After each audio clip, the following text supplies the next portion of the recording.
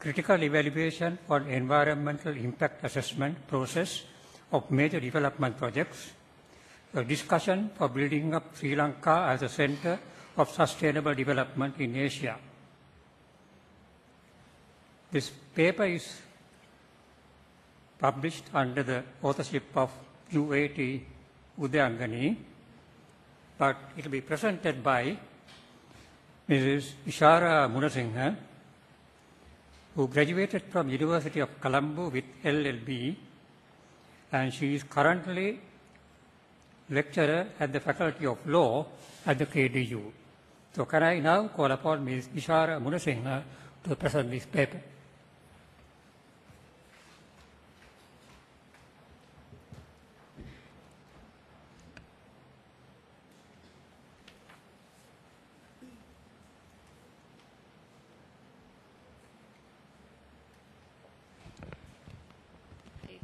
Good evening, all of you.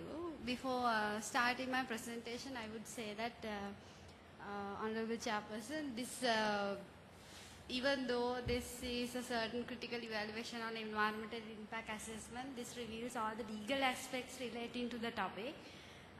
However, the things has been placed to this session, and Ms. Udayanganie is a colleague of mine at the University of Colombo, and she's unable to attend the session. So on behalf of her, I'm going to present the paper.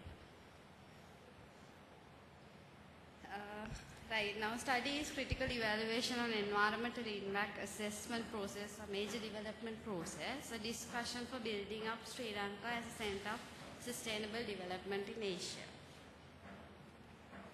Now, this background to the study, it reveals that after 30 years of war, how the government has taken place on this development process and how it has been initiated with.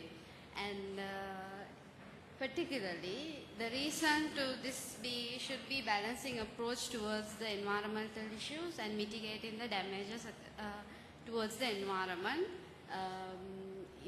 with the impact of the human behaviors. And then the role of environmental impact assessment, when we are at the university, the environmental impact assessment has been taught just as a procedure to follow when you are attending a certain license or authoritative authorship for a particular project that you are being done according to the terms of law. And then when you are getting an environmental impact assessment process, it could be a powerful tool to ensure the balance between the development process and it strikes the balance between the rights of the people and the environmental rights as well. And the research problem that my friend has been selected was this role relating to environmental impact assessment effectively address the environmental issues of major development projects in Sri Lanka. The objective of the research was, it was discussing the legal base of EIA, it identified the drawbacks of it, and evaluate the effectiveness of it, and provide some suggestions for preventing the existing drawbacks. Now, as a crew of expertise in engineering, I don't think that I would give you a very good definition to EIA. And but since this has been defined EIA in Advocacy Guide to the Asian Development Bank, EIA requirement, the EIA is an internationally accepted open learning procedure that identifies, that predicts the environmental impacts of an environmentally sensitive new development project. That is productive exercise of achieving sustainable development. And once you are after you are undergoing a certain IEA process, you will be offered a certificate which would be certain assurance by the government that your particular project or the development aspects would be more secure to the friendly, eco-friendly aspects. The decisions of the EIA is depend dependent on many factors. The size and the magnitude of the process and the environment and social sensitivity of the location, the types of activities and the level of public concern, and the scientific and professional judgments, degrees of negative impacts on the social values and the quality of the life, direct or indirect impacts, and etc. Right. Now, understanding the conceptual background of EIA, it plays throughout three places. When you are looking at it in the legal aspects, these are the principles that we are looking it on. I don't know when you are looking at in engineering aspects, this might be, I don't know, but when it comes to legal aspects, this is the principles that we are being addressing throughout. The protective principle and the preventive principle and participatory and decision making. Under the protective principle, it was being assured to protect the environment for future generation and assure safe, helpful, productive, culturally pleasured surrounding. And then preserving cultural, historical, natural heritage. Simply it says the protective principle is intergenerational and intragenerational equity principle lies throughout the rights between the parties. And then coming into the preventive principle, it impacts to the environment due to the development process. And then the decision-making process, it obtained the public participation in Environmental Authority Act.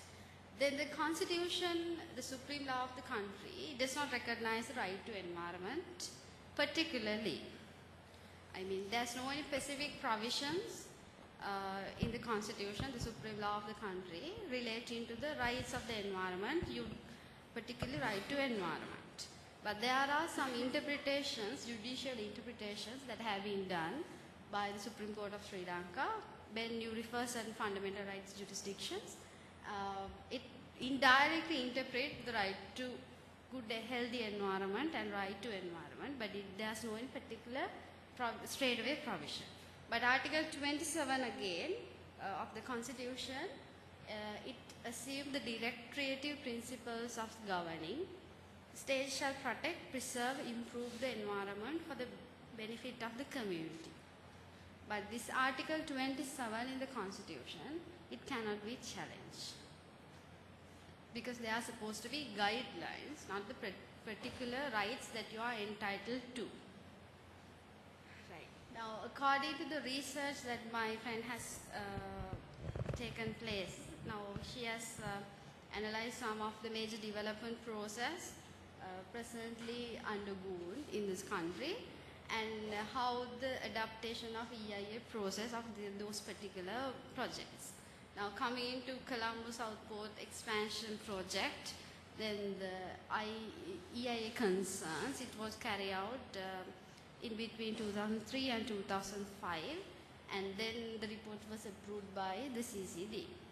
Then coming into the Hambantota, the Port Development Authority, she does not have any access to the particular data.